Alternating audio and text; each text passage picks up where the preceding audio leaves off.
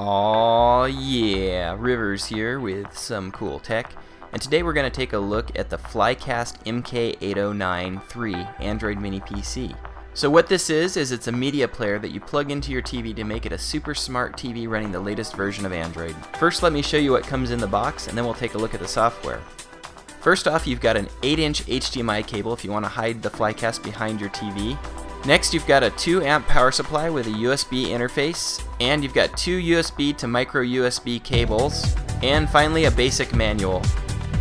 The MK809III has nice hardware too, including a Rockchip quad-core 3188 CPU, Mali 400 MP4 graphics, 8 gigs of flash storage, 2 gigs of DDR3 DRAM, Wi-Fi 802.11b G and N, built-in Bluetooth, and Android 4.11 with an upgrade available to 4.22. Here you've got your full-size HDMI port, which you can plug directly into the back of a TV or into a cable with an adapter.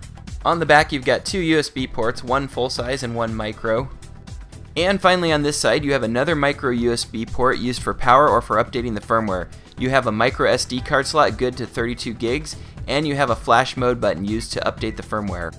Here's what you'll see the first time you start up the MK809III. You can control everything here with a wireless mouse or aftermarket remote control. So on the taskbar you have the option to hide the taskbar here. You've got your power button, you've got volume up and volume down, you've got your programs running in the background, home and back. Here are the included apps, just the basics here. You've got web browsers, calendars, clock, email, picture viewer, file explorer, music player, and the Play Store, so you can install more apps whenever you need. Now let's take a look under settings. So first off you've got Wi-Fi, which works really well on here. You've got Bluetooth, also working well on 4.11. Here under the resolution you can see it's outputting at 1080p. Right now it's running an upscaled 720 kernel, just like almost all other Android mini PCs. It looks very good and the icons and apps look clear and crisp. Here's your option to put your screen capture right on the taskbar, so you can just hit that button and take a picture whenever you want. Here's how your flash memory is partitioned out. So you've got 1 GB for app storage, and the other 5.64 gigs are for data, pictures, music, videos, that type of thing. And you can see here it comes with Android 4.11, which works really well, but Android 4.2.2 is available as well. Okay, here I went ahead and installed a bunch of my favorite apps that will be useful for a media player. Some things like live wallpapers and widgets slow it down just a bit, but I wanted to test it while it was under a load. I would not recommend leaving this live wallpaper on all the time though, because it seems to make these devices get kind of warm. First, let's take a look at the CPU information. So we can see here it's a quad core running all the way up to 1.6 GHz. It's a Neon device. You can see all your caches and instruction sets here. Next up, let's check root access. And both the 4.1 and 4.2 ROMs are not pre-rooted, which is actually okay because they're more secure that way, but it is nice to have root sometimes for certain apps to run. Next up I ran LinPack, and this guy was scoring anywhere between 90 and 120. Before I ran the live wallpaper, it was actually getting in the 120s, so it is slowing it down just a bit, but it's still performing really well. Next up I'll run Wi-Fi Analyzer, which just tests the signal strength, and I'm pretty close to my router, about 10 feet away. The average score is probably around 55 for this test, and we're getting about 58, so just right around average for the Wi-Fi strength.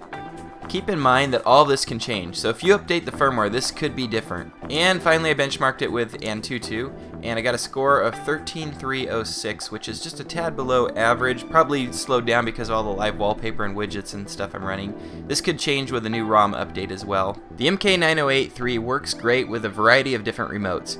Here I'm using a keyboard with a touchpad built in. It uses RF, so you don't need to aim it at a receiver to navigate. It's nice if you need to do a lot of typing. It's also nice if you don't have a table to set a regular mouse on. Here I'm using Arcos Video Player to look through the videos on my SD card. It also has the ability to play through an external player like MX Player to get really good video quality playback. Here I upgraded to the Android 4.2.2 ROM. I also installed Nova Launcher with a Keyline Pie theme. Nova Launcher is really fast and the icons on here look awesome. Also included on the 4.2.2 ROM is DLNA, which lets you send videos from your phone to your mini PC. So here I'm sending a video from my YouTube channel, sharing it out with iMedia Share, and it's appearing on the screen and it's going across my wireless network. I can also pause and skip around in the video from my phone. 4.2.2 seems to perform better now, but a few apps don't work. I'll put updated information and a list of app issues with the 4.2.2 ROM in the video description down below. Here you can see LinPack is running about 10% faster than it was on 4.1.1. Overall, the Flycast MK809III is a good player with nice hardware. I'll put a link to it, the remote, and the software in the video description down below. If you liked my video and you want to see more like it, make sure and subscribe to my channel. I release at least one new video a week now. And if you enjoyed this video, don't forget to give me a like. That helps me out a lot. Thanks for watching, and as always, aloha.